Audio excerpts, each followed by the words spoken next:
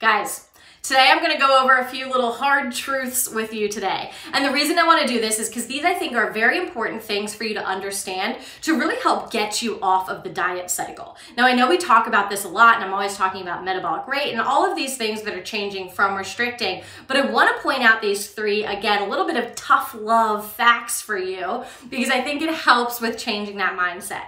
First and foremost, if you gain weight the second you eat more than, let's say, 1,000 or 1,200 calories, like you know your caloric intake is low, but if you eat anything above that, you gain weight immediately, that likely means that your body may need to gain that weight. And you're probably thinking, oh, no. My doctor has told me I have to lose weight. There's this, and this. There's probably a billion reasons that you're saying right now that is telling me to the contrary, right? But hear me out.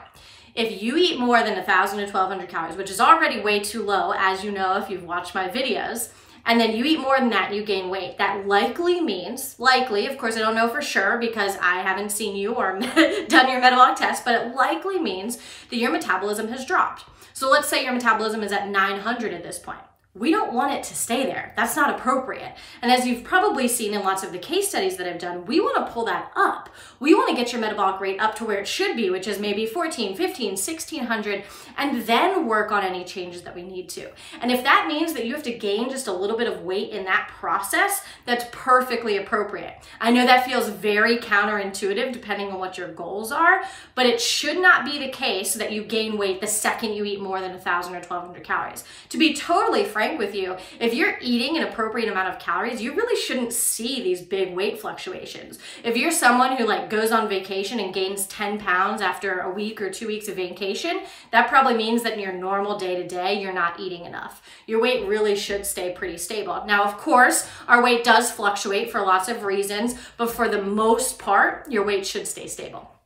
Now, that kind of leads me to my second point, which is starving yourself is never going to be the answer. Now, some of you are probably like, yeah, obviously, but I can't tell you how many people that I've worked with that have told me that they've been told by a dietitian maybe or a doctor or whatever it might be that they should only eat 800 calories a day. And that is never the answer. You should never be eating anything less than 1,200 calories. I've talked about that a ton of times, and even 1,200 is way too low for an adult. I'm stressing that because I think it's easy to fall into this pattern of like, oh, well, you know, so-and-so said this, so this seems okay. Don't fall for it. Don't eat less than that.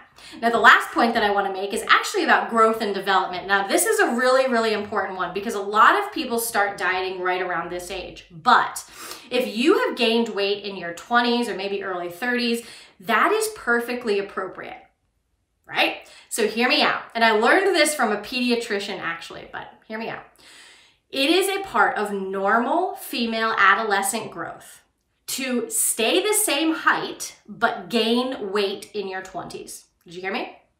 I'm going to say it again. It is a part of normal female adolescent growth to stay the same height but gain weight in your 20s. Now, that's not often talked about because, you know, most times once you're in your 20s, you're not seeing your pediatrician anymore. And the other reason is that those growth charts that you're usually plotted on the whole time that you're growing up go from age 2 to 20. So we kind of don't talk about that 20 to 30 time period. But especially for women, bone density is still changing. There's still some research that brain matter is developing, which is going to contribute to weight. And you're also still developing in different ways based on reproduction and all those different things. And so I point that out again because a lot of people in that age range, or when they start dieting, they maybe gained a little bit of weight for one reason or another, they panic and they do these really restrictive diets. So don't do that. So needless to say, these three things are a little bit of hard truths, but I wanted to point them out just to solidify that your body needs fuel. It is okay to fuel your body.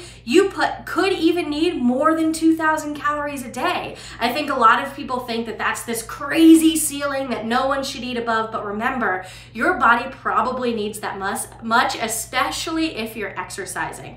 So trust your body, listen to your hunger. Remember, food is fuel, and you should never be starving yourself. Your body needs the energy. You can do it.